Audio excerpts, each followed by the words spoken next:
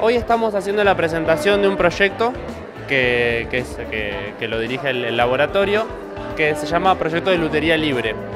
Lo que nosotros, en conexión con la Orquesta Escuela de Berisso, lo que vamos a empezar a hacer es, con impresión 3D, hacer instrumentos y accesorios de instrumentos para que los chicos de la orquesta puedan tener acceso a los instrumentos de una manera, abaratando un poco los costos. La impresora copiamos y tratamos de hacer ingeniería inversa con las boquillas que hay en el mercado.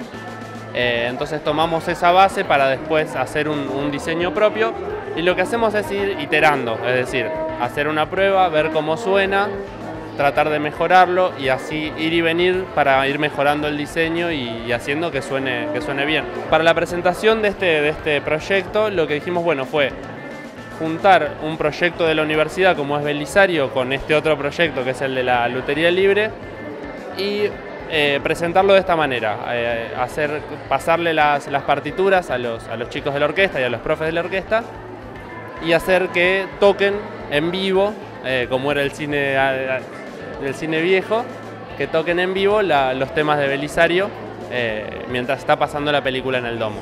El proyecto surge en un encuentro que tuvimos con el director de la Orquesta Escuela de Berisso para el Día del Patrimonio en el Museo del Ladrillo, y nos comenta que tenían un faltante de instrumentos y empezamos a trabajar en conjunto.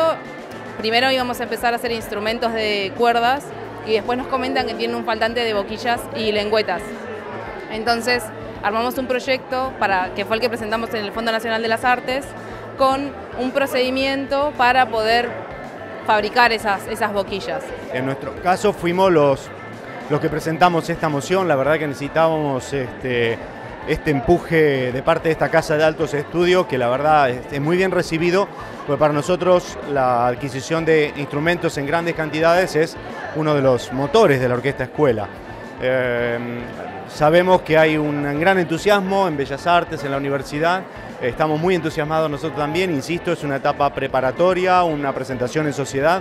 Creemos que de acá va a haber un trayecto largo y fructífero, eso es lo que nos esperanza.